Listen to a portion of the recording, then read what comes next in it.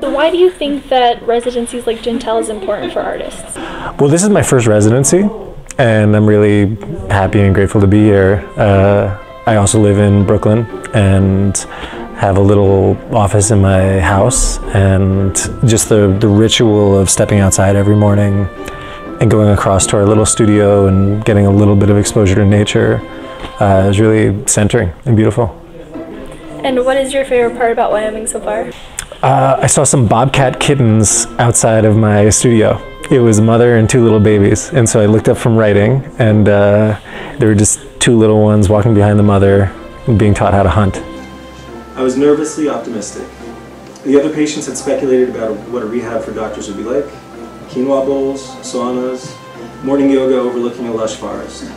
I kind of use it as like grad school because I never really had the opportunity to go to grad school, so I like to network with other artists, and then I also like to just have uninterrupted studio time because I have a 7-year-old, and so it's really hard to come by uninterrupted studio time. So I'm a textile sculptor. What I like to say is I like to take fabrics and I like to give them to 3-dimensional shape. So I grew up in Wyoming. I've lived in Warland, Big Piney, Buffalo, Laramie, and Cheyenne. You know, the scenery is breathtaking. I love how cold it is here. In Kansas City, it's really warm. And so, I love how cold and dry it is here. They're just pretty altering, you get to make new friendships, and I don't know, it's just something about taking yourself outside of the daily life that is really helpful and gives a new spin on the work. My mom and grandma and many of my aunts are artists, especially watercolor artists.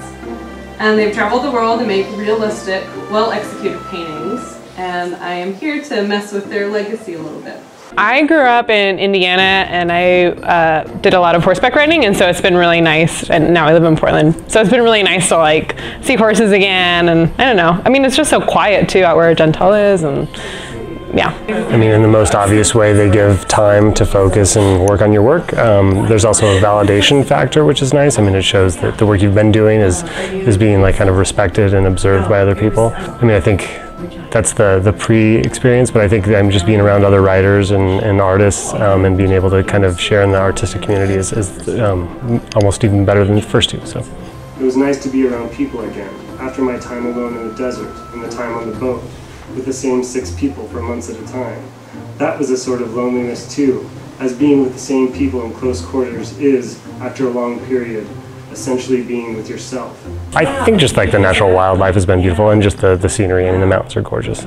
Well, for me personally, I live in a tiny little, I live in my art studio in Brooklyn, New York, and I have very little space, and that affects the kind of work that I can make.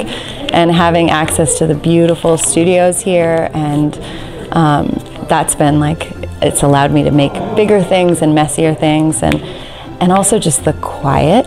We're sort of disconnected from the internet, and I feel like my brain is kind of spinning in kind of healthy new ways.